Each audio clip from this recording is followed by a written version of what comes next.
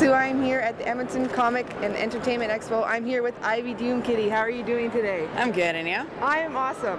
So I just got a few questions. We'll be really quick. Okay. Is there any advice that you can give any other plus size cosplayers out there starting out? Have fun with cosplay. Have fun. Do it for you. I've actually thought about doing it myself, but I don't have the body type to pull it off. But the reality is, do any of us really look like any of the comic book characters? No. Like really? No. You know, a real body does not look like a comic book character. It's fantasy world, you know? Yeah. So it's one of those things of, are you gonna let the opinions of other people affect what you want to do in your life? Are you going to live by what someone else tells you to do, or are you going to do it for you? No, I'd rather do it for me, but I don't know, I'm just too shy. No, just do it. Honestly, it's so much fun. It's so liberating when you do your first cosplay, and the honest truth is that you're surrounded by people that are like-minded. You know, it feels like home. You know, people that are going to accept you. The cosplay community is very accepting of others. So, you know, to say that you don't want to cosplay because of, you know, your body type or your skin color, things like that, you know, it's just contrary to what many people think. You can do it. You can have fun with it. You can enjoy it. And, you know, just be you at the end of the day. You know, as long as you're having fun, you're enjoying yourself. That's the most important thing. Awesome. And so, since you're an international cosplayer, I'm sure you've been to a lot of different places around the world. What would probably be one of your favorite places you've ever been to? Canada? Did you say Canada? Yeah. No, but you must. Did you go to Hawaii? I did do Hawaii. Oh, Hawaii's definitely, it's up there. You did that last week, right? Yeah. Hawaii's definitely up there. I did do London last year. Oh, that would be absolutely awesome. But unfortunately, I didn't get a chance to actually see the sights. I saw the convention center and the hotel, but it was wonderful. You know, the people there are really, really nice. Yeah, I love their accents. Oh, wow. So going to these expos, I'm sure you probably run into a lot of celebrities. Who were you most starstruck to see? Stan Lee? No.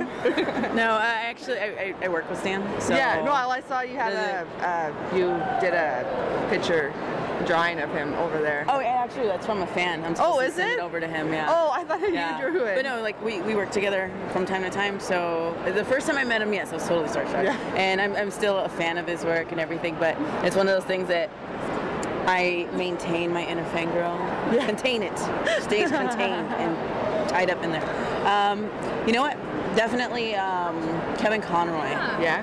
Kevin Conroy and Robert Kirkman, without fail. Every time I see them, I'm like... You drool. Yes, I mean, Kevin Conroy's voice, for crying out loud, is beautiful. And I was lucky enough to sit next to him on a returning flight home. Yeah.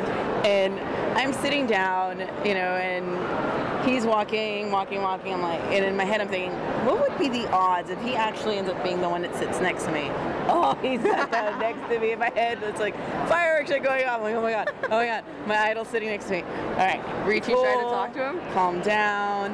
Well, yeah, I was really calm. I was like, hey, you know, you were just at this, you know, this particular show. I was a guest at the show too. You know, it's nice seeing you. I was really like calm about it. My goal was just to get him to talk, because he sounds like Bruce Wayne. Yeah. You know, when he's just his normal voice is Bruce Wayne. Yeah. The other voice is, you know, Batman.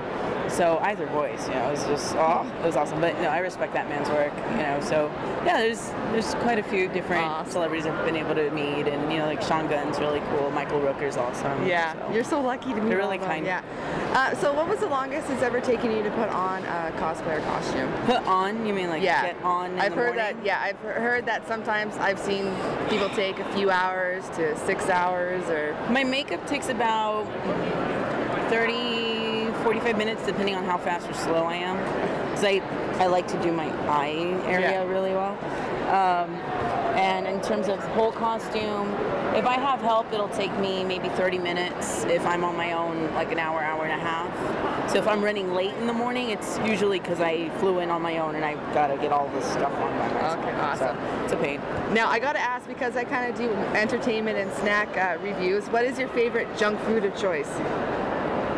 Does poutine count? Yes, poutine counts. Did you have poutine when you were here? Not this time around, but I did in Calgary and Toronto last year, and I did in Montreal and Ottawa.